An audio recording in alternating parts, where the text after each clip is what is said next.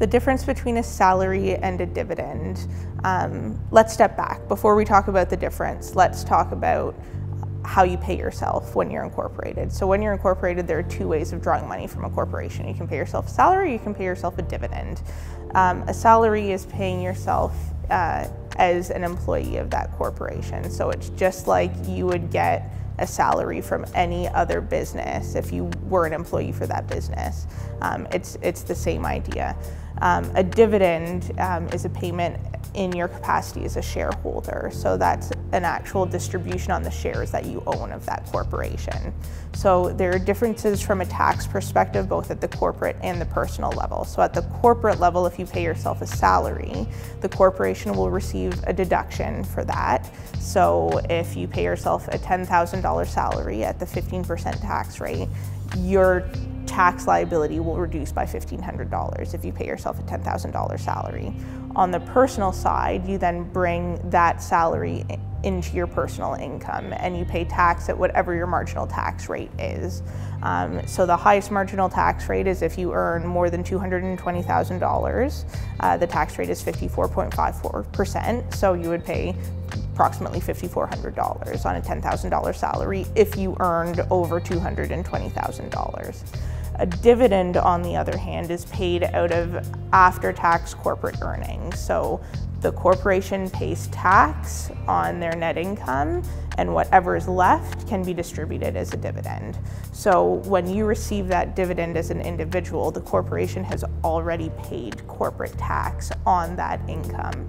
So when it's reported on your personal tax return, there's a mechanism that allows you to get credit for the corporate tax that's already been paid. So at the end of the day, you end up paying less personal tax because you're getting credit for the tax that the corporation has already paid. That mechanism is a funny calculation because what actually happens is you include a higher income than what you actually receive, and then you get a credit for the corporate tax paid. The reason that you're reporting a higher amount of personal income than what you actually receive is because the tax system is grossing up that income to the income that the corporation would have received before tax. You then pay tax at your corporate tax rates on that income, and you receive a credit for the corporate tax that's been paid. So at the end of the day, the same amount of taxes paid between the corporation and yourself individually that would have been paid had you have just taken that money as a salary. So yes, you pay less personal tax on a dividend, but it's because you've already paid corporate tax on that income.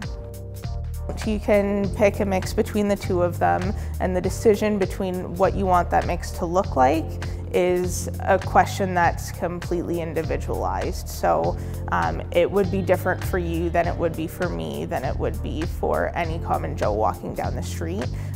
It depends on personal situation, corporate situation, and really takes some planning to go along with it. So definitely see your accountant about that, because that's a great calculation to do ahead of time. There's great planning. You can minimize tax if you look at those calculations ahead of time and actually plan for what your remuneration is going to look like.